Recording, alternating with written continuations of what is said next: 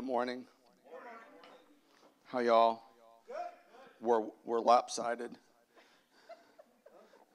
We're lopsided. Did you ever see the Flintstones? You see what happened when the ribs go into that car? It might happen over here. Anchor the side. Soldier. Man, I'm glad to be back up here doing what God has so graciously given me the gift to do. I'm happy to be part of a continuum, a movement of God that's been going on for a couple thousand years now, as faithful men and women who have learned things from the Lord have faithfully stood up and preached and shared with friends all that they've learned, whether it be here or in other environments, wherever they happen to be, at work, in the gym, at the clubhouse, on the golf course, at work. It doesn't make any difference where you are, but you have to be faithful. Paul told Timothy in 2 Timothy 2:2, he said, "You've heard me teach some things. And what I want you to do is take these things." I'm a little rusty. "Take these things and teach them to other trustworthy," some Bibles would say reliable, some would say faithful. "Take these things that you've heard me teach and teach them to some faithful, reliable, trustworthy people who will in turn teach them to others."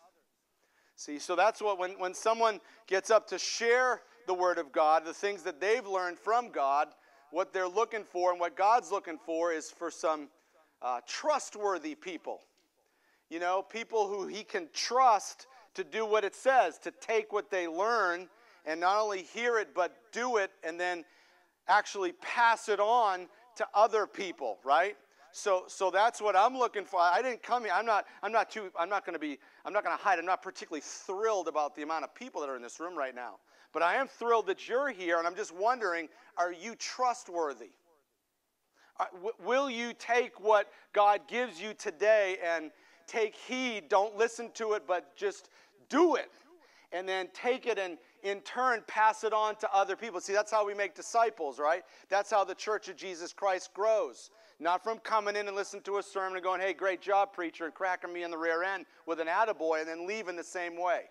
Trustworthy people are ones that hear it, they do it, and they pass it on to other people. And so I hope that you will be found faithful. I hope that you're trustworthy men and women who will in turn pass these things on to other people. I'm part of something bigger.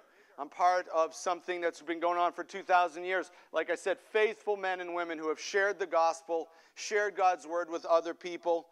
I'm grateful to be part of this continuum that we saw a little bit of it these last 2 weeks when awesome men of God, Pastor John Abner, Pastor Theo Bob, they came and they shared God's word with us clearly and accurately and passionately, although I'm going to talk to Theo about his passion. He lacks a little bit. Maybe we'll have to get him a Monster or something before he gets up and starts preaching. But I'm so thankful that they came and they shared the word of God in this very difficult season in our country, when more than ever we need to hear the word of God to help us find hope. And our, God bless our American mess, right? It is a mess. People are dying, civilians and officers alike, killing each other, hurting each other, stabbing each other, shooting each other, throwing water balloons filled with urine at each other and Molotov cocktails, and total insanity. People are dying needlessly, and there's riots and burning down buildings and this racism thing that, I don't know about you, but when I stand back and I kind of look at things, I'm thinking, the needle kind of got pushed a little bit in a good direction. I asked Pastor Theo yesterday when he was here helping us when we were holding signs out on the highway, and I said, "Theo, in your 55 plus years, have you seen the needle move at all? Is it as bad as it was when you were a kid?" He said, No, it's much, much better. It's not perfect yet, but it's better. And so I thought things were better too, but all of a sudden, boom, right? It's all over again. Racism is running rampant in our country, and just chaos has ensued. Like you guys heard of CHOP? You know what CHOP is? No, it's not anymore. They renamed it. It's CHOP now. And it's an area in Seattle where people just decided to take it over. And we don't want police and fire and ambulance in here. You're not allowed in these 6 blocks. Well, that's all great until yesterday someone got murdered. And they can't let police in there to find out what's going on. So there's a murderer running around free. It's insanity. Okay? It's insanity. So soapbox for a second. There's the Bible. There's the gospel. Here's your preacher. I think anyone who would defund police departments are absolutely moronic idiots. I'm just saying. And I know we're not supposed to do this in church. But I'm just taking a second. If someone tries to break into your house tonight at 1 o'clock in the morning, and he's a big dude, and who are you going to call? Ghostbusters? Yeah, well, not all of us have that, and not all of us are equipped for that, and we have police, right? It's important. And so quickly we forget, as we praised our first responders when the planes hit buildings, and we praised our fire department, and we praised our police officers who ran into danger to save lives. Oh, they're so great. Oh, they're so great. And one schmuck puts his knee on someone's neck, which was wrong. I get it. And all of a sudden, the police departments in our whole country are vilified. Well, I don't know about you, but I just want to say that my next-door neighbor, Tracy, who some of you know, he's a police officer in Tavares. And I texted him yesterday. I just said, hey, listen, man, with all this crap going on in our country, I just want to let you know that I appreciate you and the guys on that force. Thank you for keeping my family and my church family safe. And I would just encourage you guys. Yeah, you can clap for them. I would encourage you guys to do the same thing. Okay, there's always bonehead and morons in every walk of life. I get it. And there's some in the police departments. But by and large, police are good folks trying to help you, underpaid, dodging bullets, putting their life on the line every single day to protect us. There's a lot of things they could do for a lot more money, but they don't because they want to try to help. And so I think that an attaboy would be good. Just saying. But I am happy to be part of, let's get back into this. I'm happy to be part of this ongoing movement of God to redeem the world back to himself and restore things. I'm happy to come behind Pastor John, Pastor Theo. John started out, he started out with a very broad perspective, and he kind of talked about the whole world when he talked about unity. And I think that Pastor John really hit it out of the park when he quoted Acts 17:26. I don't know if you remember that verse, but Acts 17:26 says this, that God created all the nations. How many did he create? He created all the nations throughout the whole earth from one man. And we're screaming about our differences. We're screaming about our differences. We're screaming about our differences. But at the end of the day, God's word has to have more weight in your life than your feelings or your traditions or your history. If you're a Christ follower, you bend the knee to the word of God.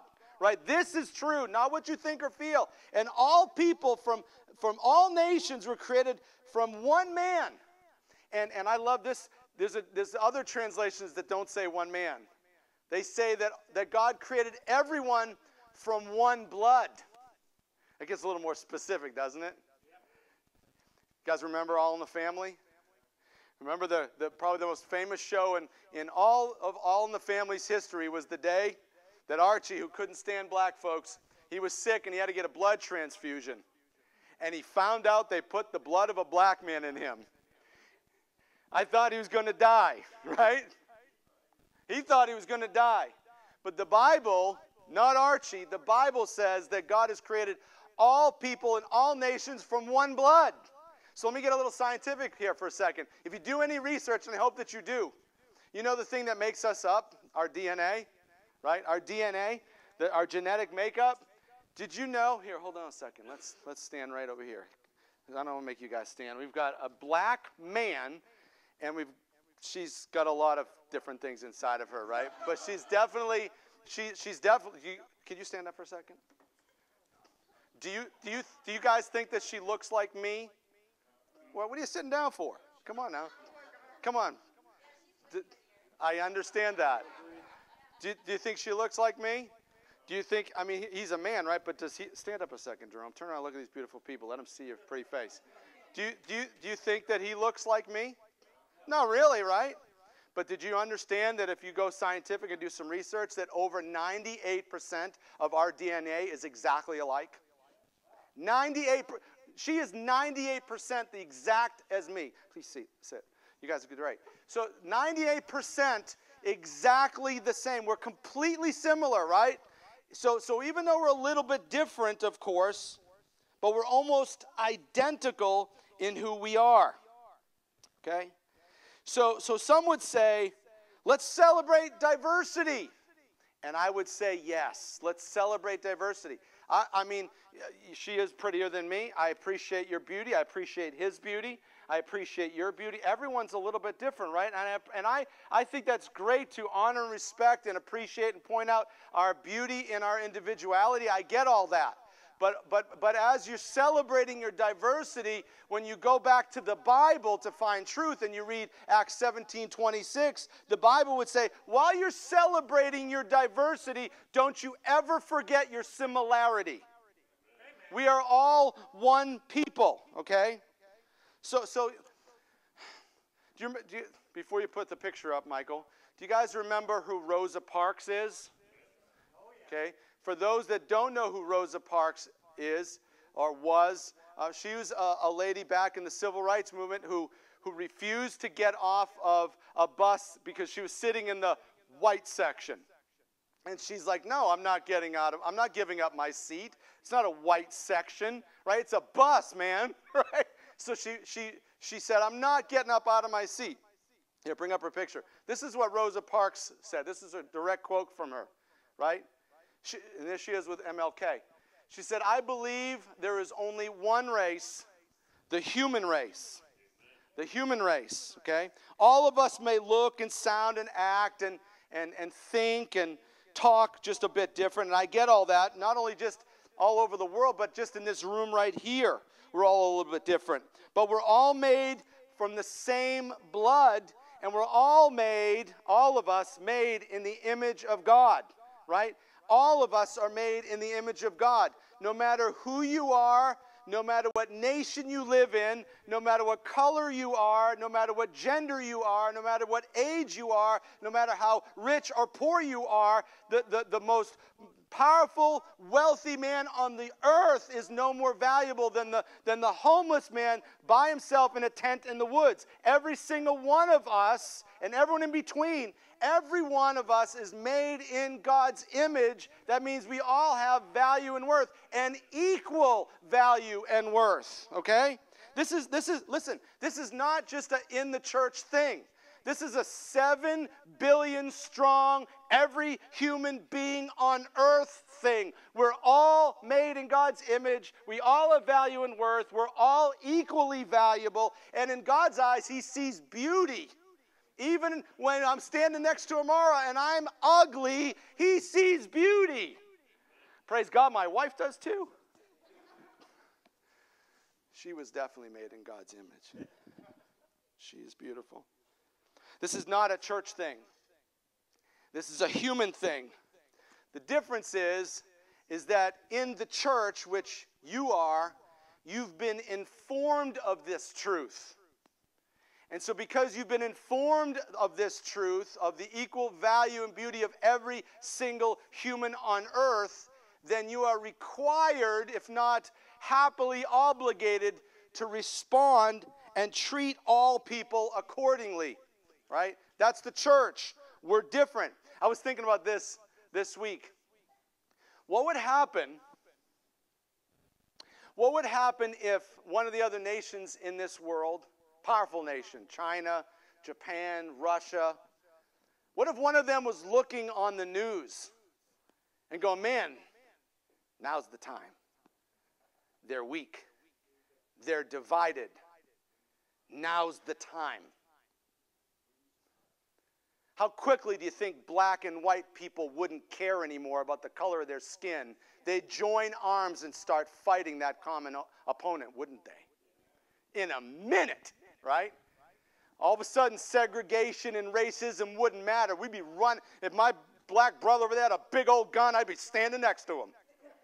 Right? True that, right? Let's take it to the next level. We got all these countries. We're all fighting and hating on each other, right? What would happen if aliens, this is kind of wacko, but just to entertain it for a second. What happens if aliens looked down and said, hey, now's the time. They're weak. They're divided.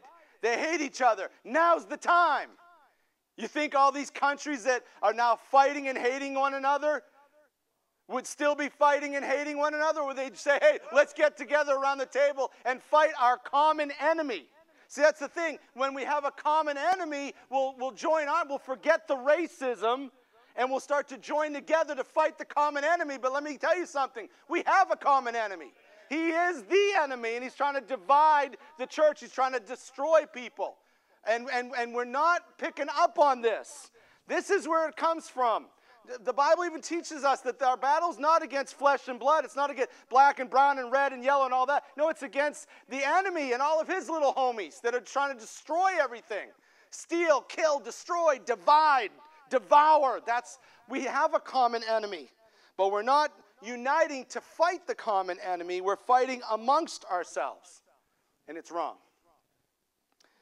So that was Pastor John. That wasn't quite Pastor John's message, but that was kind of big, broad view, right? Wide angle, looking at the whole earth. We're all one people, unified, right? One race, the human race, right?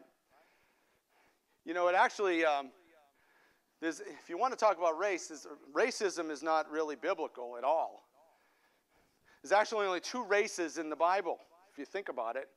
There's Jews and Gentiles, right? There's the ones who believe in the one true God, and then there was the ones that didn't. Those were the two. But God did something with the two of them, didn't he? He made them one. He brought them together as one, right? Those are the only real races. We have a wide angle, and then we want to kind of zoom in, and Pastor Theo did that. He doesn't remember getting up on that table and putting that bulb on his head. You all remember that? That was pretty funny, right? His own little Pentecost. Pastor Theo was awesome. He brought it down and brought it down close, a little bit telephoto, a little bit zoomed in to the church. He picked up where John left off by informing us that if we, the church, come together, that's unity, right? Together. One mind, one purpose, one heart, one mission, one Lord, one baptism, one faith. If we will come together in unity, in humility, and turn from our wicked ways, right? And we pray, Jesus says he'll save that day. That's just what he says. He said, I will heal.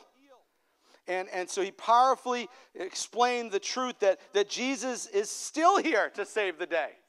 Not in the incarnate, one true God wrapped in flesh who stands up in a boat and looks at the storm and says, stop, and saves their hide. Not that guy. But now he says, I'm going to go away, and when I leave, I'm going to send you my Spirit, not to be there next to you in the boat, but to be in the boat with you. And as his people come together in agreement by the power, say power. They say power. Power, right? By the power of the Spirit of Christ in us, we agree on something. Jesus says, I'll still come and heal the day. I'll still do it. He said he'd do it. He said if we come together in agreement as a people and pray, he will hear us from heaven. He will heal our land. And so we began to pray for that this past weekend when Theo was here. And I want to do that again with you right now. Because he said what? Keep asking, keep seeking, keep knocking, right? Keep knocking, keep knocking. Keep knocking, right? So let's do that right now. Let's agree together. If you believe that the Spirit of Christ lives inside of you right now, raise your hand, okay? So keep your hand up, right? Keep your hand up as a unified family, and let's come together in agreement this way. Father God, as your children, based on the promise in your word, that when we come together in agreement as your kids, praying for something that is in your will, that you will do it. And so, Lord, we ask right now, that you, Father God, you would bring healing to this land, that you would kill this demonic racism junk that's going on, this chaos in our country. Bring peace, Lord God. bring peace and advance your purposes in this earth in Jesus' name. Amen? Amen. That's unity power there, right? That's not arrogant, I'm powerful. That is confident, Jesus is powerful, right? There's a difference there. There's a difference there. Now the church, listen, this is Theo's message. The church needs to lead in the effort to heal our land. It's up to the church, okay? Republicans and Democrats loathe each other. There's an aisle here where they will not cross because they're so stuck. Both of them, I'm not saying which one I lean to, but both of them are so stuck in policy, they cannot come together. They just are not capable of doing that. But we need to do that. The world needs to see something. They need to see that black and white and brown and young and old and men and women, all that we could live together in peace. They need to, but you can't shoot for something you don't know exists. They need to see it, right? The church needs to lead.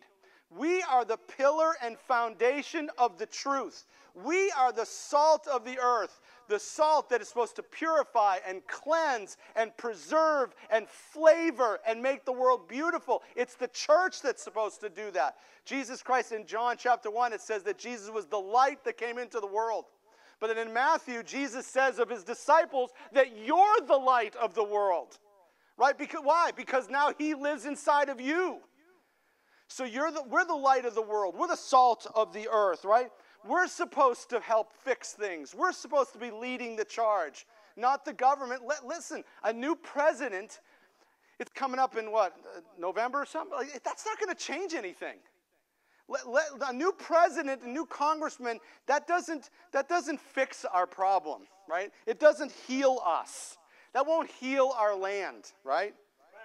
And legislation will not heal our land. It's not going to happen that way, you know? They made smoking weed legal, right? Did people smoke it before that? Well, what about after? What if they decide to make it illegal again? Are people going to stop? No. They're not going to stop. How about before there was this so-called gay marriage that's legal? Were people still practicing homosexuality? Well, what if they get rid of that law and say it's not legal anymore? Are people still going to practice homosexuality? Worse. Of course they're going to, right? Before Roe v. Wade, weren't women, desperate women, going down dark alleys to quack doctors and getting abortions with hangers and getting punched in the stomach to kill their fetus? Was that happening? And what happens if they make abortion illegal again? Do you think it's going to stop it? No, they're still going to do it. Isn't it illegal to get drunk and get behind the wheel? Isn't it illegal to get drunk and be in public? But don't people still do it? Yeah, of course. And has there always been broken people who are racist? And has there and always will there be good cops and bad cops? Of course there will be. Because laws are good to keep from anarchy, right? Laws are good or else it turns into Seattle. I get all that. It keeps us from being the savages that we are by nature. And I get all that. And it instills some fear into men and women so that they won't do stuff. But laws, they don't heal us. They don't fix us. As a matter of fact, even the laws of God will not heal or fix us. They don't transform a heart. We need something more. Do you know that if you steal my car, it's illegal? So maybe the law that says don't steal my car is enough to keep you from doing it because you don't want to get caught and be put in jail. I get that. But that law and that fear of getting in trouble doesn't make you love me. Do you get it? You see the difference? Laws are good to keep us from being crazy, but they don't transform a heart.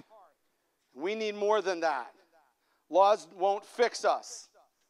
Lawlessness won't fix us. Looting won't fix us. Lighting stuff on fire is not going to help us. I ask you a question. Stand up, my black brother. What do you think's going to be better? If I'm treating him poorly, for him to light my house on fire, or to love me? What do you think's going to help more? I just ask you. You can let go now, you know what I'm saying? I like your pink shirt, but we're not that kind of church.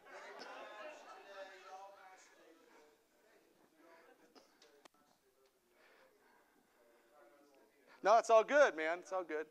You look sharp. Just don't ever hug me that long again. No, I'm just kidding. Right? These things don't fix, right? The way that broken people, the things that, what can come out of brokenness? Except more brokenness, right? We need more than that, right? Laws won't fix us. Lawlessness won't. Looting and lighting stuff on fire. You know what fixes us? Love. Love fixes us, right?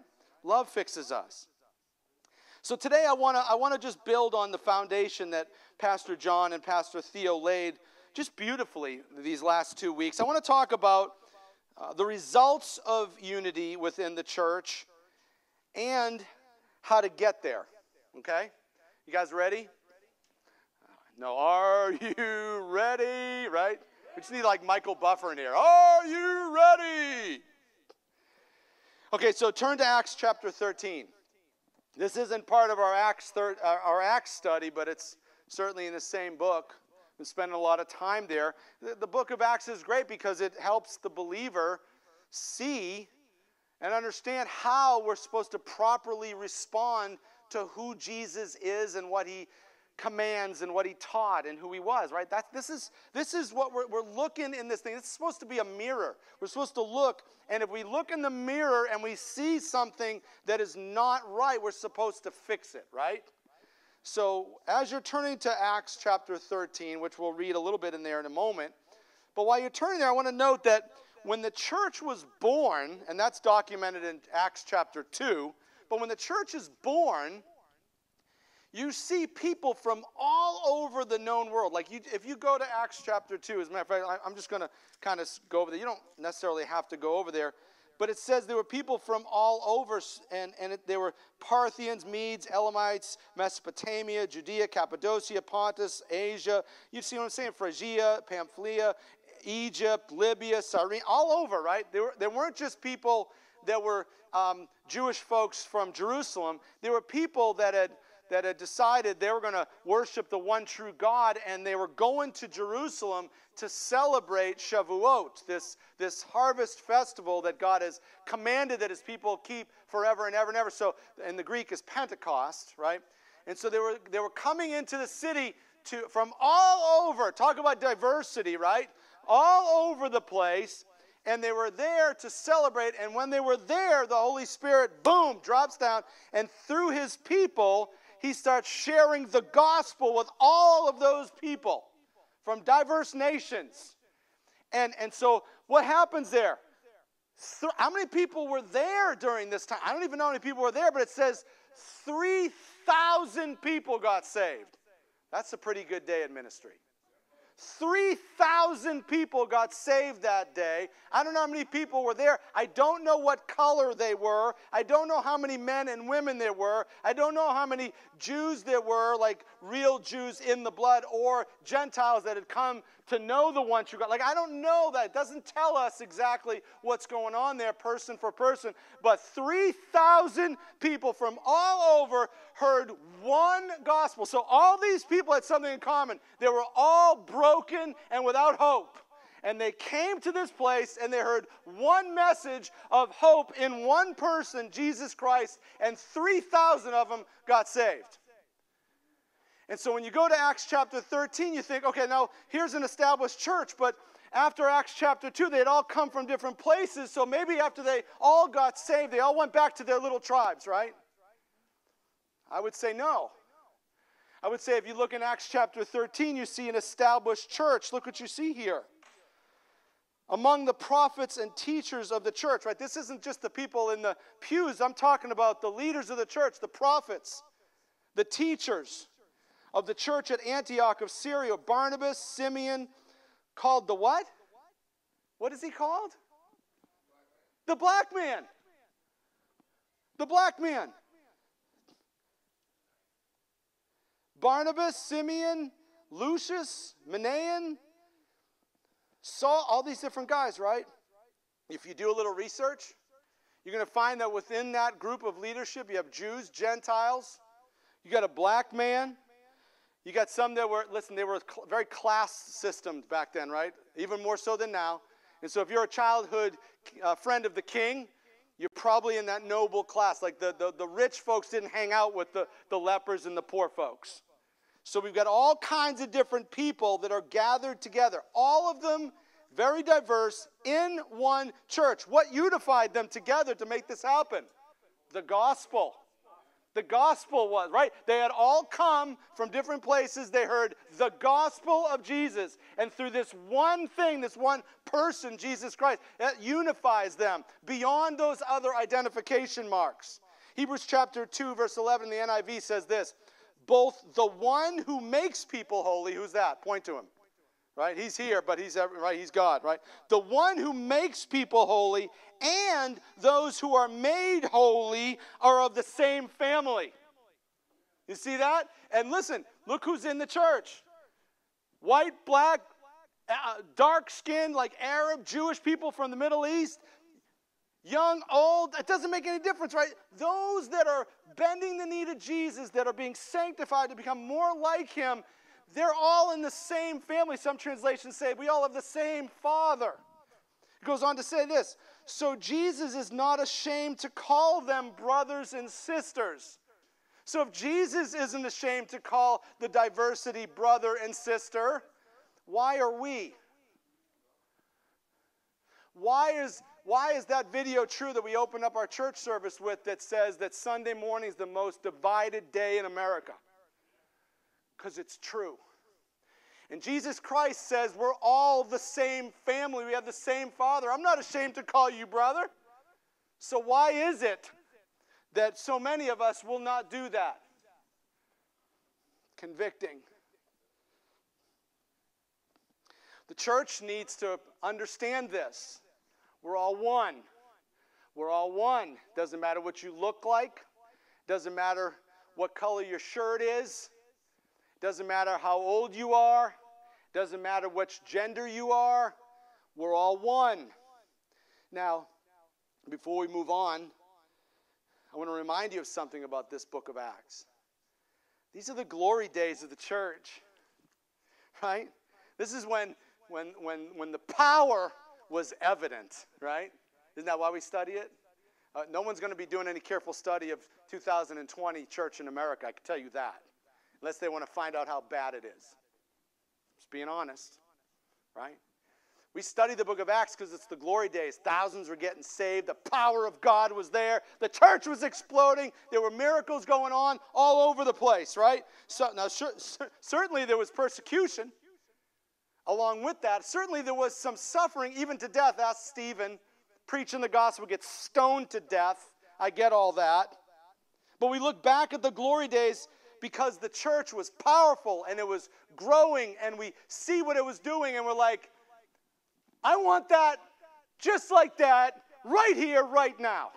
Everyone wants that, right? No matter what church you go to, you want to see that happen. You want the Holy Spirit to whip through here and make this building shake, right? You want that. You want to see the miracles. You want to see people coming that are sinners that rush the altar and throw their hands up and surrender to the Lord and bend their knee to Jesus and become part of the family of God and water splashing out of that tank every single time we gather. We all want to see that, don't we?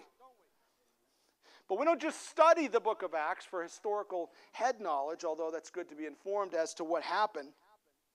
And we study it to see what they had, to see what they did, to see how they thought. And then we compare that to what we have and what we say and what we think and what we get. And we need to adjust our lives accordingly. If you want the results of God, you have to follow the commands of God. Right? And if the church is different then than it is now, well, Jesus Christ is the same yesterday, today, and forever. And his desire is that all are saved and come to an understanding of the truth, isn't it? Well, if that's not happening, is it Jesus that's at fault here? I mean, there's only two parties involved, right? I mean, there's only two parties involved. There's either him or you, right?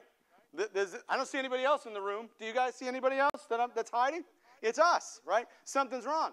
And so that's why we study the book of Acts. And it's not to say, wow, those guys were awesome. That was incredible. It's to say, oh. So that's what they did?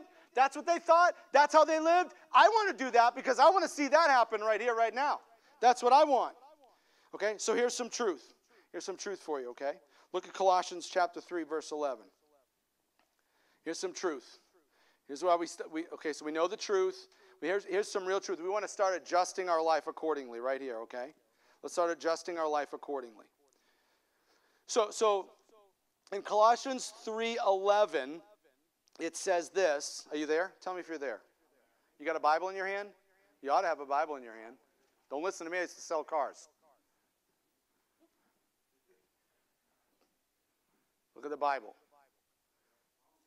That's cool. You know, for some reason, Casper, I look over at you and I want to start singing that Cher song just like Jesse James. I don't know why. Strutting in a town like you're slinging a gun. Okay. Yeah. Don't be getting your boogers all over everybody, okay? It's all good. You guys all there? Okay. Look at, in this new life, pause. In this new life, what do you mean? Well, 2 Corinthians 5:17 says if anyone is in Christ, right? If you're in Christ, you're a new creation. The old has died, right? The old you is gone. Behold, that means you can see a new person. If you're in Christ, it's a new person. So anyone who's bent the knee to Christ, he is their Lord, their Savior for real, then they have a new life, right? The old is dead, amen? And here's the new person, okay? So in this new life, it doesn't matter if you are a Jew or a Gentile. There's the two races. Circumcised or uncircumcised, barbaric, uncivilized, slave or free. Now there's this whole list. Like that's not a complete list, right? But it's Paul's attempt to just say, listen, it doesn't make any difference who you are. In this new life, it doesn't matter if you're rich or poor or slave or free or black or white or young or old or man or woman or Jew or Gentile or French or German or Canadian or American or an Indian or Chinese. It doesn't make any difference. Look what it says. Christ is all that matters. And he lives in us all, right? Christ is all that matters. And he lives in us all. See? And we know that's not just a verse to read and go, hey, that's kind of cool.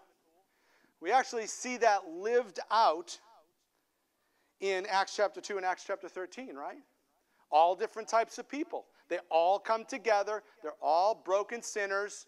And they all come to the one Savior that unites them all into one family, right? So in this life, it doesn't make any difference who you are. Those walls of division in the church come crashing down.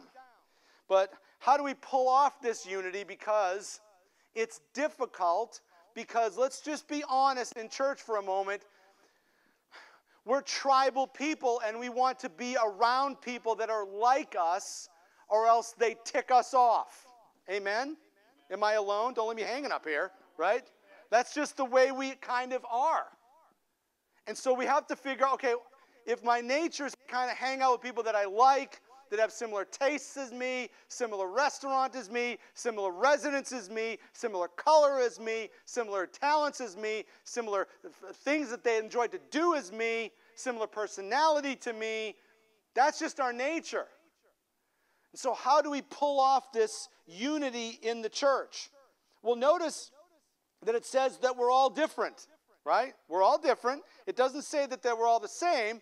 It says that we're all, there's Jews, there's Gentiles, slave and free.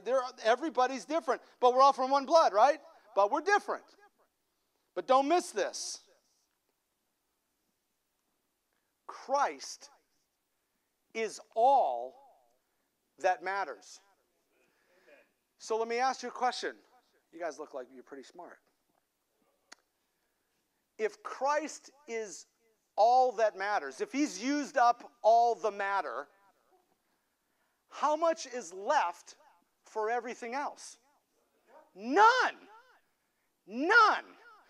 Nothing else matters. Listen, I say this again. This is the tough part for Christians. At some point, the Bible, the truth that's found in his word, has to go beyond rhetoric into reality. It has to have more weight in your life than what you think or what you feel.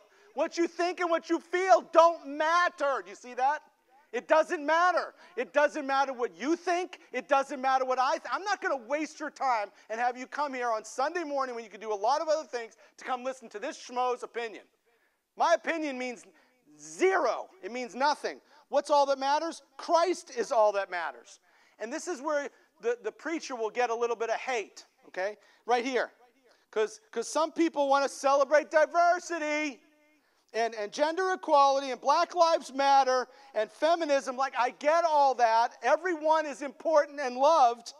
But all of those things are cultural, philosophical narratives. They're all belief systems that are cultural and philosophical. They're not of God's word. What's of God's word is that Christ, say it with me, Christ is all that matters. Say it again loud. Christ is all that matters. One more time. Christ is all that matters, right? That's all that matters. And if you're a Christian, then what this book declares as truth must outweigh any cultural, philosophical, traditional, or generational opinion or feeling that you might have. Because those things, what? Don't matter. Christ is all that matters. And so how did the church, the early church, the powerful early church that got some results, man, that we all want, how did they pull off this unity? We'll go back to the text there in Colossians. So we're in this new life. It doesn't matter if you're a Jew or a Gentile, circumcised or uncircumcised, barbaric, uncivilized, slave or free. Christ is all that matters, and he lives in all of us. Just clarity here for a moment. I don't want you to think universalism here for a moment. And when you read that Christ is in all of us. He's in all of us that have the new life. I just want you to, just for clarity, okay? Those that are in the new life, that are in Christ, right? He lives in those people. Okay, now watch this. Verse 12. Since God chose you to be the holy people he loves, what's that all mean? Holy means, it's a lot of things. But it certainly means different, right? God's different than all of us. His thoughts are not our thoughts. His ways are not our ways. He's high and different and better and unique and alone. He's him and him alone, right? He's different. That's why he's holy. He's also perfect. But he's different. And since God chose those, now the context is those that are in Christ. So as he chose those that are in Christ, and you all raised your hand and said that the Spirit of God lives in you, so you're in Christ. So since he chose you people here at Revolution to be his holy, set apart, and different, if he chose you to be his holy, set apart, and different people that he loves, you must clothe yourselves. What does that mean? I just say this, it can mean a lot of different things, but it can mean this. Like, I see you all right now, and what I see is your clothing. I see it. I see what you're wearing, right? I like your shirt. I like your suspenders, as always. The fashion plate of Revolution right there. I see your clothing. What do I mean? What you're about to read is what people should see when they look at you. That's what they should see. That's what should be pouring out of you as they see you. They want to see this. So to pull off this unity, since you're his holy, set apart, and different people that he loves, you must, and that's not a suggestion, is it? It's a command of God. And you don't have to listen to him, but he just breathed the planets into existence, so I'm thinking you should. You must clothe yourselves with tender-hearted mercy. What's that mean? Like really soft, and I'm not going to show my wrath when they abuse me and do the things that I don't like, and they're not the person that I want them to be. I'm not going to go crazy. Kindness, same kind of thing. Humility. What's that mean? consider other people as more important than myself. That's the same thing. He just keeps repeating the same thing, right? That means you're different than me.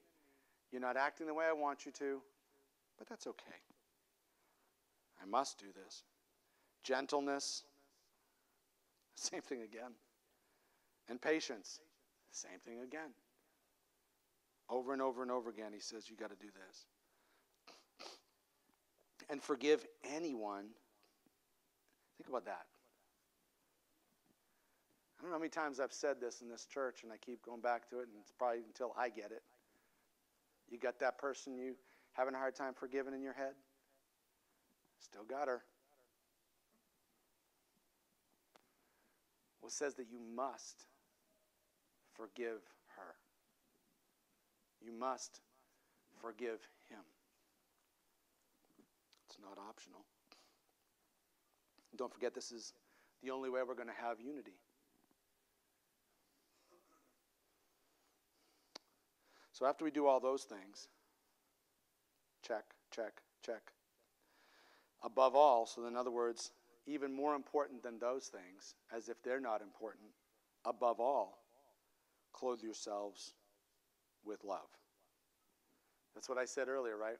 Legislation and looting and lighting things on fire and lawlessness and laws, they don't fix things. What does? Love does. Above all, clothe yourselves with love. Now listen, it's so cool how there's certain things that God's just going to do and you don't have to do them. He wants you to be an active participant in the process, but there's some things that he's going to do that you don't have to worry about. He'll take care of it. Above all, clothe yourselves with love. That's what you're supposed to do, right? Amen? Which binds us all together in perfect harmony. So you do the loving, he does the binding. That's unity. So it's not Black Lives Matter or Police Lives Matter or this person matters and that person matters and this equality and this. No. It's Christ that matters. It's Christ that matters. And he loves me and he loves you. And so because of that, I'm going to love you. Right? That's it. Like period, the end. There's no reason to negotiate with God. There's no reason to change things. This is how it's supposed to work. Because of his love for you and because of his love for... Listen, for God so loved the world that he gave his son. He gave his son to the person you won't forgive. He gave his son for the person who burnt down the Wendy's. He gave his son for the person who staked his son to the tree. He gave his son to all of us because he loves all of us. And since he loves all of us, we too should love one another.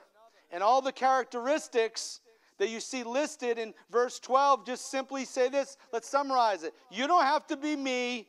You don't have to be the same as me for me to love you. And if we let this word that we see here in Colossians transform our thinking and transform the way our heart bends, here's the results. You'll see it there in the text. Where one body, you can read it there, and let the peace that comes from Christ rule in your hearts. For as members of one body, called to live in peace. And then above it said, perfect harmony. See, the results are when we have tender-hearted mercy and gentleness and kindness and patience and forgiveness, and we love all the people, what will happen to us? We are one body, living in harmony and enjoying peace. Now look at the news and tell me that that is not the single thing that this country needs to see. What you see in the Bible is exactly the cure for the chaos that's outside those doors. Nothing else will fix this except that.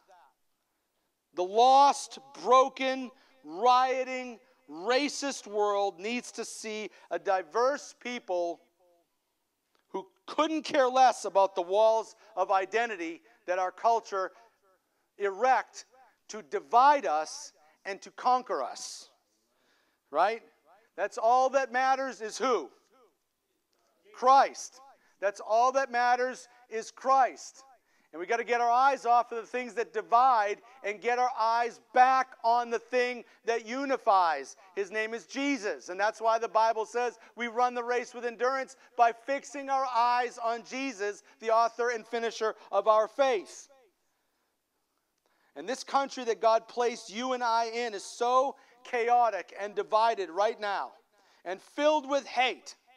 And so what I see is, although we have all the chaos and the hate and the rioting and the killing and the stabbing and the craziness, right? I see all that. But what I see in that is when the devil does something horrible and he means it for evil, God can take that and turn it around for something good. And so what I see right now is this once-in-a-lifetime opportunity for the people of God to truly push back darkness, to truly shine the way we're supposed to, and make a difference in the world.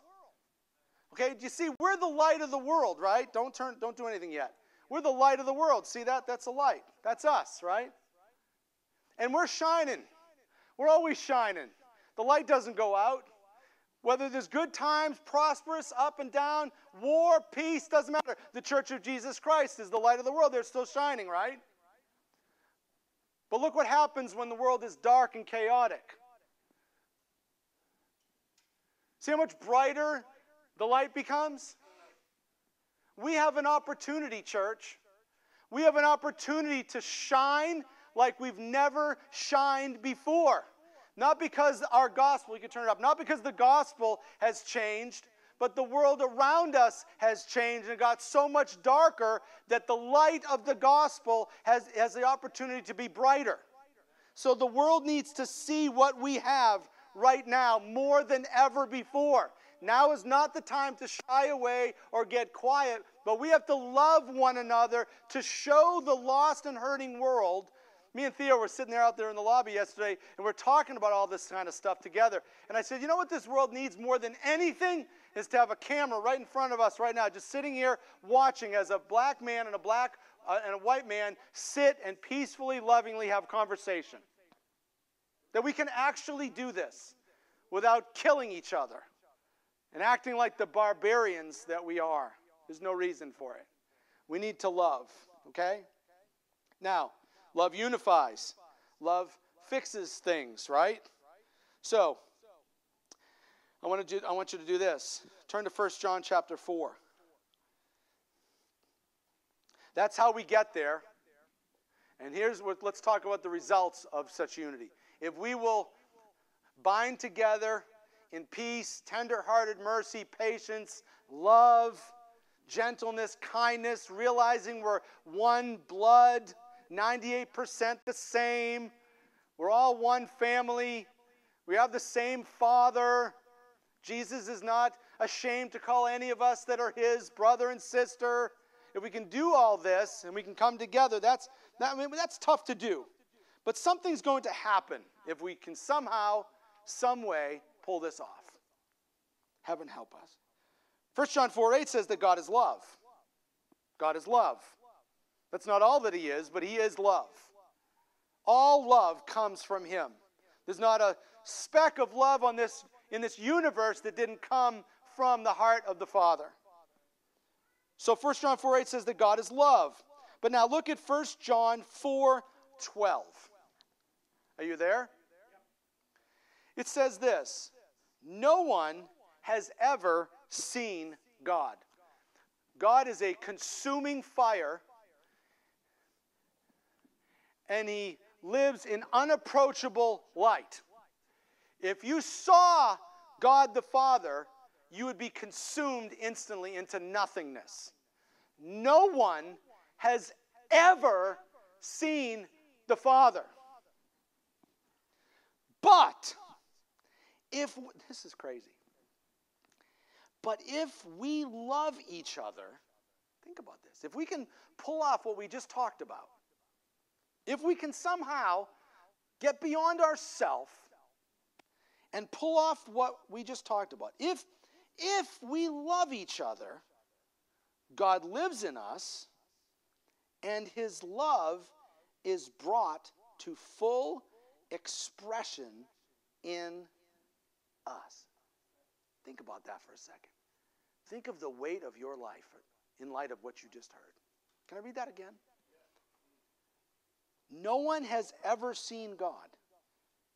But if we love each other, God lives in us, and his love is brought to full expression in us. What's this saying? That the best and clearest way for a lost and hurting, chaotic world to find its cure, which is God, is to see us love one another in the church. Think about that. Listen, loved ones. You are the cure. You're the cure. Not because you're Richard, but because Jesus is in you. See, it says that if you love each other, then God lives in you.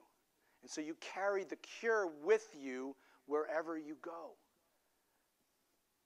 And the only way that they're going to see their cure, the best way, is not in the sunset, not in the Rocky Mountains or the Grand Canyon, which we see God, and we look up, we see the stars, and they declare the glory of God. I get all that. But what declares the glory of God more than anything else on the planet is the way we, in the church, love one another. That's how people will see God. And then do this. Watch what Jesus himself says. Look at John chapter 17. I want you to put your eyes on this, please. John 17. This is Jesus Christ actually praying, right? You get to go into his prayer closet right now. And in John chapter 17, verse 22 and 23, watch what Jesus Christ says. If you don't think that what we do here and who we are is important, this is about to wreck that. John 17, verse 22 and 23. Are you there? I have given them, so he's talking about us, his disciples, I have given them the glory you gave me, so they may be one as we are one. Just stop for a second there. How would you describe the oneness within the Trinity? That's a good definition. Perfect. Have they ever had a fight? Do they disagree about stuff? Do they take their toys and run elsewhere? Does Jesus go, oh, that Holy Spirit, he speaks in tongues, he's weird? Is any of that going on inside? They're in perfect harmony all the time, every moment, for all eternity, always have been, always will, completely getting along, completely agreeing on everything, in every moment, in every single thing, all the time. And Jesus said, I have given them the glory you gave me, so they may be one as we are one. Now, when you come to church and you hear the word of God, you're supposed to surrender and say, okay, that's what it says, so help me God, that's what I'm going to do. Now that right there should change the way you act when you leave this room and go to the lobby for lunch with everybody later.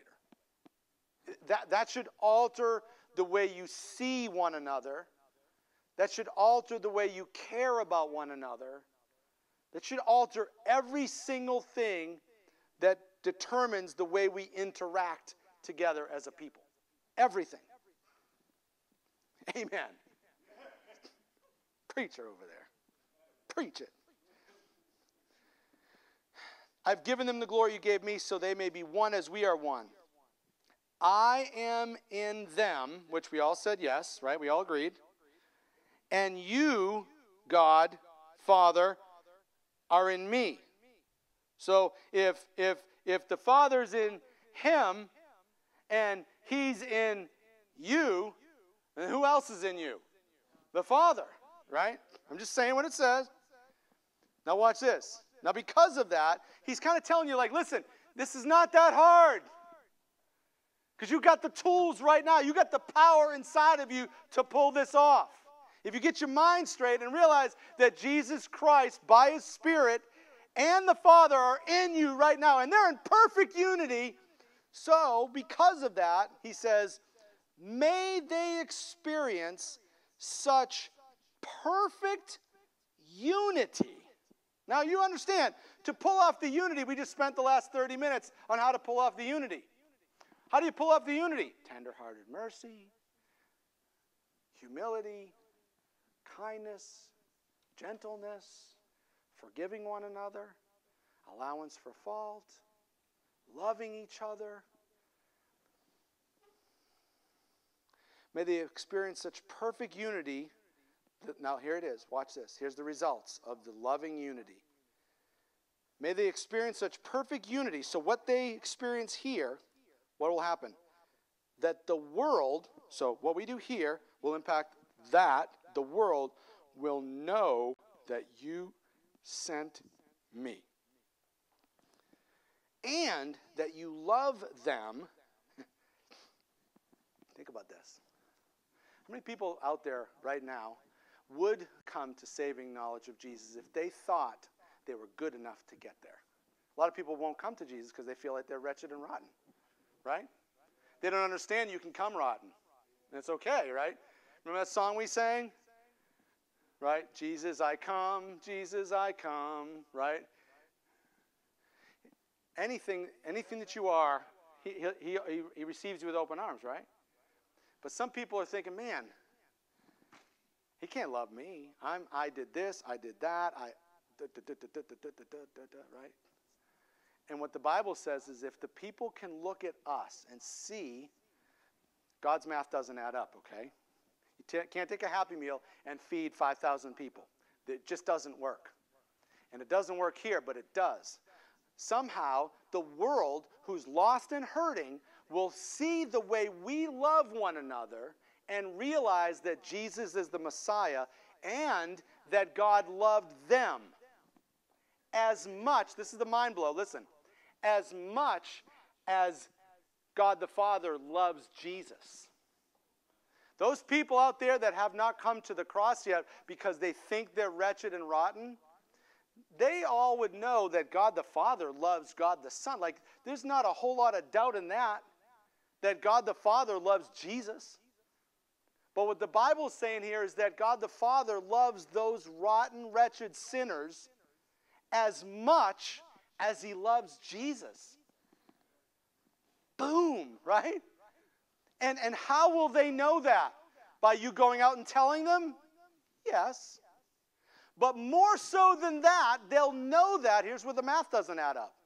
What we do here, the way we love one another, is going to point out to them that Jesus is the Messiah and that God loves them as much as He loves Jesus. So you understand the importance of the church and this loving unity that we're trying to pull off? That if we make it the priority of our life and let these words sink in and change the way we think, the impact that it can have on the world, it's amazing. Our love for one another, our togetherness, our unity, our oneness, our commitment to one another, our serving one another, our loving family unit on display for the world to see makes God visible like nothing else in all the creation. It makes God's love for the lost most visible, and it proves above all other things, listen, that Jesus is the Messiah. So let's get practical. When we infight and bark at each other and bite each other and Facebook each other to death as Christians, which I'm guilty of, and that's why I'm not on Facebook anymore. But as we do that, trying to hold on to what we think is the truth, which is cool, Truth is important, amen? But as we hold on to what we think is most important, and we slaughter our other Christian brothers and sisters, that's not something that attracts the lost to Jesus. Boom. It sends them running. The way that they're going to know that Jesus is the Messiah is by the way we love one another.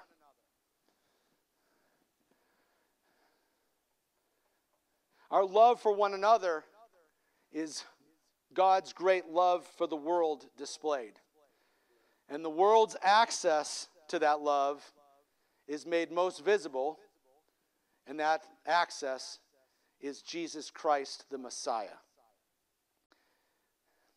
And it's made available, when we clothe ourselves with tender-hearted mercy and kindness and humility and gentleness and patience and allowing for each other's faults, right? And forgiving offense and loving one another in a way that says, you don't have to be exactly like me for me to love you. And that's okay. You know why? Because Christ is in you, and that's all that matters. That's all that matters. I don't see your color. I don't see your age. I don't see your gender. I don't see your nationality. I don't see your bank account. I don't see your career. I don't see what kind of car you drive. I don't care what neighborhood you live in. Those things don't matter. We are all, every one of us, a mess that God loved, and now Christ is in us all, and that's all that matters. And outside these walls are a broken, divided, hate-filled, angry, chaotic people. They are in the dark. Our world out there is dark, dark, dark. And so, church, I want to encourage you more than ever. Let's be the light. Let's show the world how to fix this darkness by being a church that really loves beyond the borders set up by our culture. Now is the single greatest time, the single greatest opportunity to advance Christ's kingdom that we'll ever have in our lifetimes. I promise you that. And we don't need to waste time trying to figure out new classes and new ministries, and do we feed them and clothe them and outreach and events and more classes and more programs and different laws and new presidents and all these. We need to quit trying to figure out how to fix our world when God has shown us the fix for the world, and it's Jesus Christ the Lord. And He is made evident to this lost and hurting world by the way that we love one another. Amen? I want to pray with you now, and I want to pray intentionally. I want to pray personally. So I want you to bow your heads for a moment, because I don't want you to be distracted. I don't want you to look at me anymore.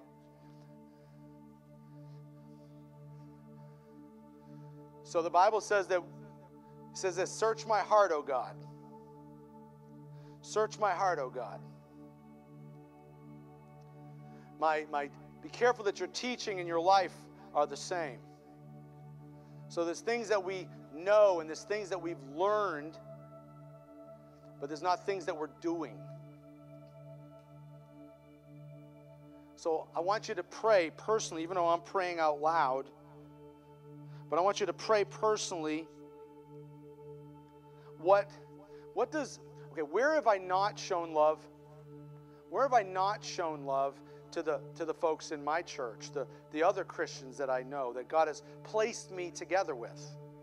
I mean, do I care about them? Do I call them? Do I text them? Do I go out and hang out with them? Do I pack my stuff and run out the door as soon as the service is over? Am I serving them? Am I giving to them? Am I helping them? Am I praying for them? Am I spending time with them? Or as one of my favorite authors, Francis Chan, says, or are our relationships at church about as deep as those who attend a movie together?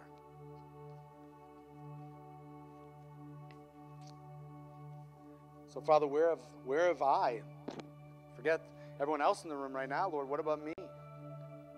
Where have I lacked the love? Where have I lacked the oneness that exists between the Father and the Son?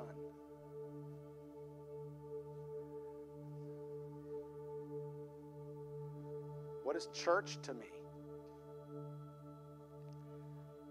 Is it a weekly event that I come to get pumped back up again so that I can make it through my week? Or are we a body of believers that love one another and live life out together and help each other and spend time, and I come to encourage people and serve them and help them and love them? What am I doing here? And how can I do better?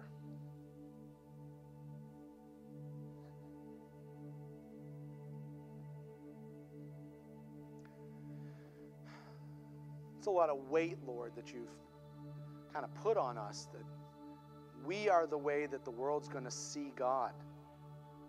We are the way that the world is going to know that Jesus is the Messiah, the one sent from heaven to save them, and that you love these people that are so far from you, that curse your name,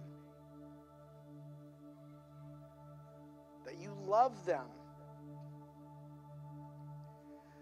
They'll know these things by the way we love each other. That math, God, doesn't add up in our mind, but it's what you said, and what you said is true.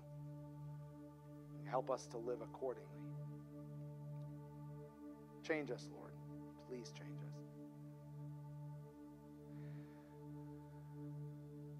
Now, Lord, as we continue in our worship, we're going to give. That's a practical way of showing love.